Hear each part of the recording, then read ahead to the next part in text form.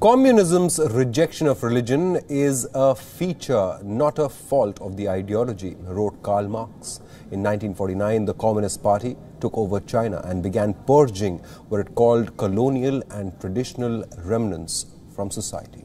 That year marked the end of diplomatic relations between China and the Vatican.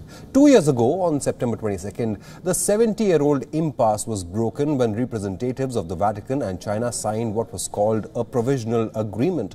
Now, here's some perspective on the secret deal, the details of which have never been made public. You couldn't really accuse Mao Zedong of being subtle.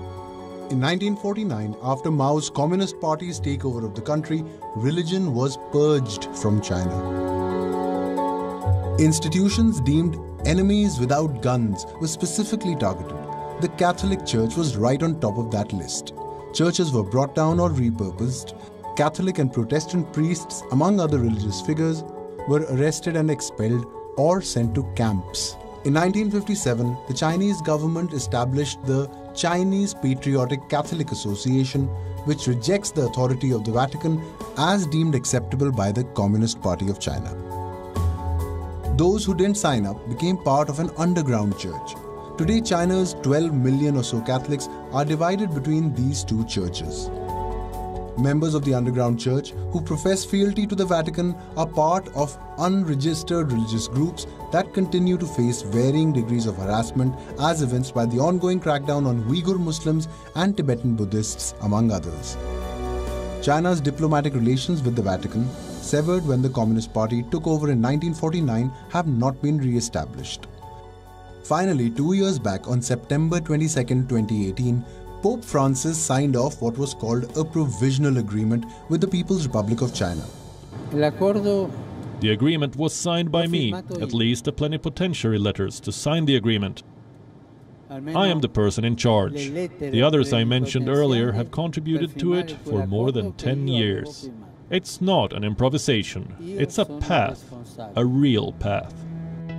Reportedly, the agreement gave the Chinese government a say in the selection of bishops in China, and the Vatican presumably got some impetus in a normalization of the life of the church in that country. Today, for the first time, all the bishops in China are in communion with the Bishop of Rome, with the successor of Peter. And Pope Francis, like his immediate predecessors, looks with particular care to the Chinese people.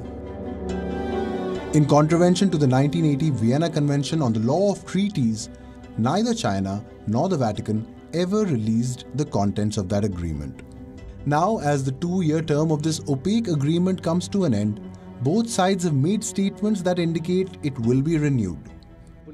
The Chinese side has always been sincere about improving Sino-Vatican relations.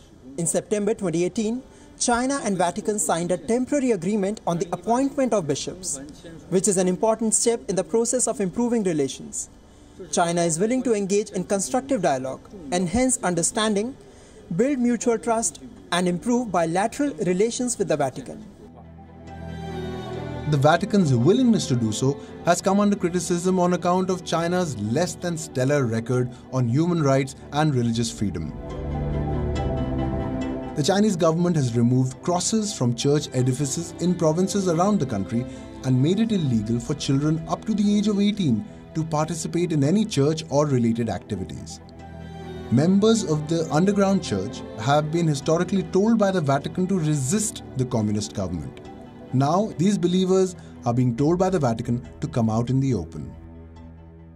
If they want to take over this place, then they will demolish it and we will have no place to worship. Why the Vatican seems keen on the renewal is obvious. 1/5 of the world lives in China, and the Catholic Church would like to keep up with the growth of Protestantism in China. Estimates range between 28 million and 100 million Chinese who've embraced that faith. What's in it for China is an interesting question.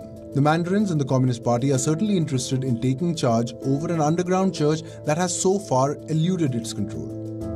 And how better to do that than to co-opt the Vatican itself? The Communist Party is officially atheist, but it sees the Vatican as a powerful institution that can be manipulated for political purposes. And that's where the rub lies: politics.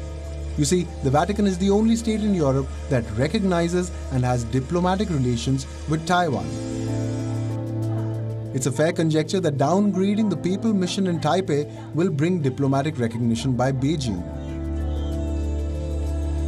It's also possible that the reason the Vatican hasn't done so unilaterally is to have a bargaining chip when it sits down at the table with China. The irony of the whole thing is this: both socialism and its revolutionary cousin communism rejected religion because the philosophies maintained that religion not only reaffirmed a classist society but made people accept their fate instead of trying to push for reform or revolution. Marx's famous quote about religion being the opium of the people is rarely quoted in context. Here's what he said: "Religion is the sigh of the oppressed creature, the heart of a heartless world, and the soul of soulless conditions. It is the opium of the people." Today, the gap between the haves and have-nots in China has never been greater. With lack of credible data, it's hard to find figures, but in 2014, according to the Institute of Social Science survey, Peking University, 1% of the Chinese population possessed 1/3 of the country's wealth. Those figures, if they haven't gone up, still make China one of the worst in the world when it comes to income inequality. Ironically, the Communist Party might in fact need religion to keep a lid on growing social unrest and reaffirm its authoritarian regime.